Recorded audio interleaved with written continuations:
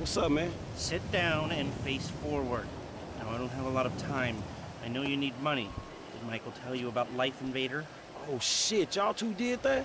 Look forward. We're two strangers having a friendly chat. And don't pretend that you liked Jane Norris. Oh, man, I don't know, homie.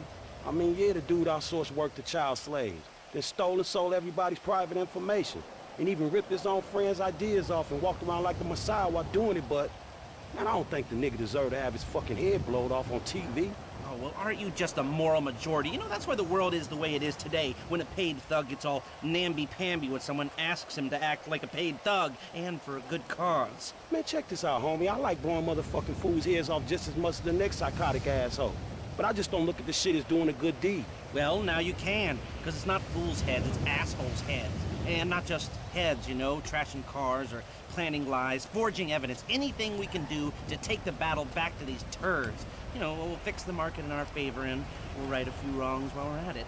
Shit, okay, cool. Right, so, you heard of Mollis? Hell yeah. Okay, so there's a new Mollis, sort of a super Mollis, and it's called Priapols, and it's giving the living rigor mortis. Only Brett Lowry, CEO of Bilkington Research, paid off the FDA, and he doesn't care that his hardness pills are giving desperate, middle-aged men the world over heart attacks. Damn, man, that sucks. Yeah, it does. Now, Mr. Greedy Lowry is staying at the Von Krastenberg Hotel in Richmond. Of course, he'll be well protected, but if he goes away, then America goes back to using Mollis, and Beta Pharmaceuticals gets a big bump in the price of their stock. Damn, man, all right, fuck it, I got you.